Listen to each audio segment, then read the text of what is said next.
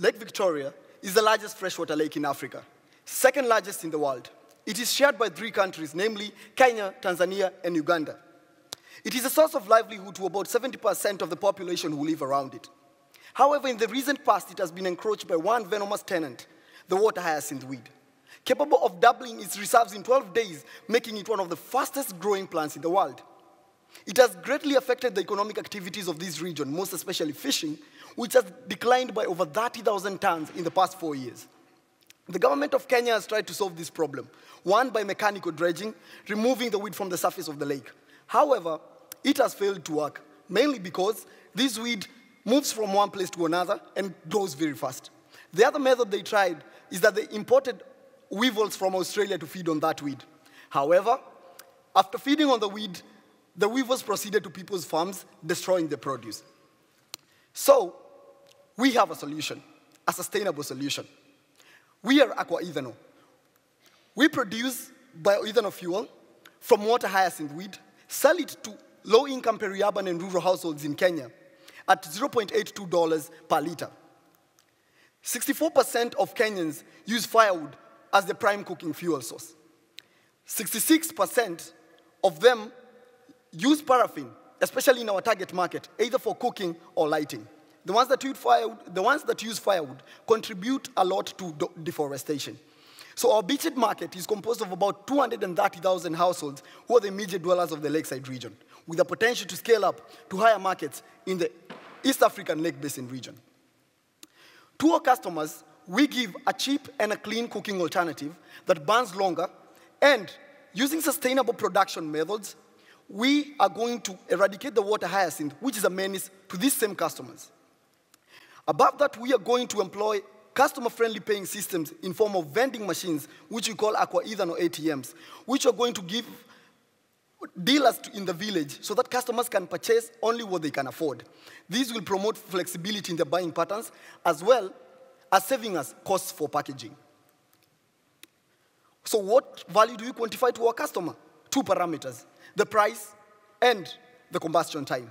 The price of our product is $0.37 cheaper per liter as compared to paraffin. And it burns for 2.5 hours longer.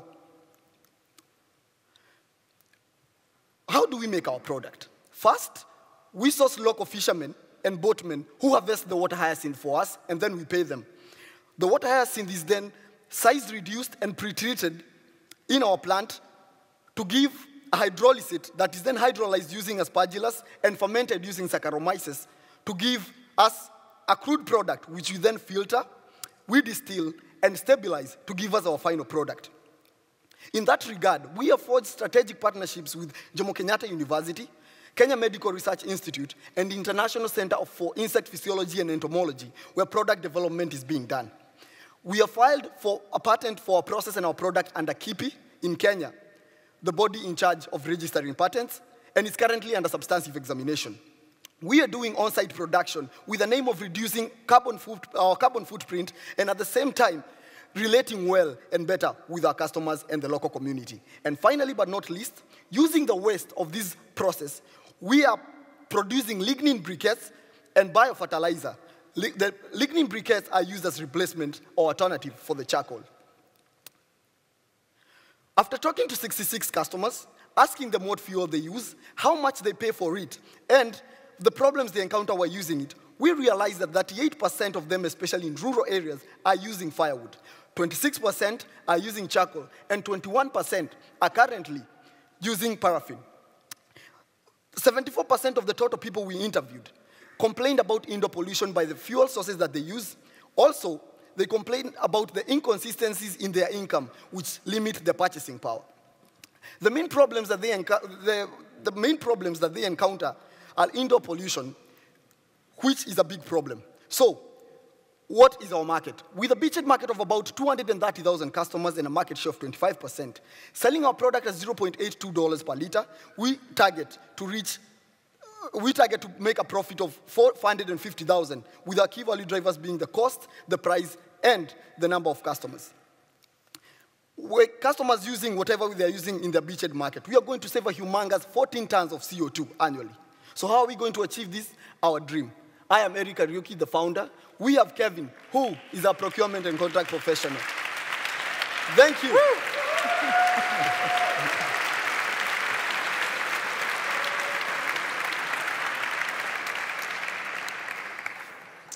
Questions? Kirsten, yep. Okay, what do you want to start? Go ahead. Thank you for the presentation. I'm just curious. This is ethanol product. How is it going to use? How are customers going to use this product?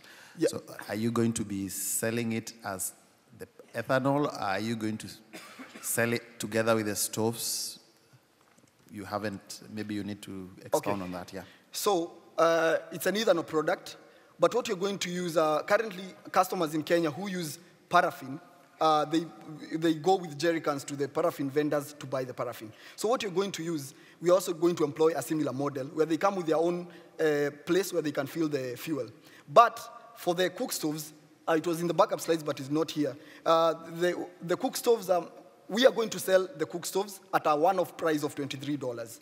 But because customers might not afford the $23, what you're going to do, we are going to promote a higher purchase model, which involves selling the product at $28, and the customers can pay, inclusive in the price of the fuel, at $1.02 per liter. It is still cheaper than paraffin, and at the same time, cheaper than charcoal. So okay, they're going to use it for 17 months. Well, I was going to say, I love how you're solving two problems at once. So how much are you paying the fishermen or people who are collecting the water hyacinth? Is it enough to get them to collect it? Yeah, okay. If we pay them for a one-off price per day, it's something that they can just collect. We give them around $3 to collect as much as they can fill their boat with. So it's, we have calculated it in the cost of our production. The water hyacinth strikes me as a problem for now. Yeah. And if you solve that by producing bioethanol, what is your hypothesis around sustaining the production of water hyacinth to keep the bioethanol production going, but the lake return to sustainable balance? Good question. So what we are planning to do, actually we had a conversation with one of the county governments in Kenya, and what they're telling us is that because they can see the potential of using the weed for a good purpose, Kenya has a lot of bays and gulfs where the weed confines itself. They are saying they are going to consecrate one part of it where it can be grown for sustainable production, and then we are going to give us, because currently it's a menace and can grow in 8 days. So it doubles very fast, and it's easy to sustain the production. Furthermore, what we are using right now is a sustainable model that can sustain it. Okay. But it wouldn't be a menace in those bays? Yeah.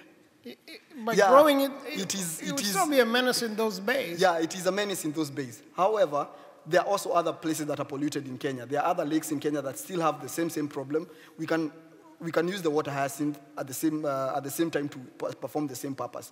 But in the meantime, the places that it is affecting, we are collecting an amount that is sustainable, not the whole hyacinth, not with the name of harvesting the whole menace. Alrighty. Thank you. Thank you.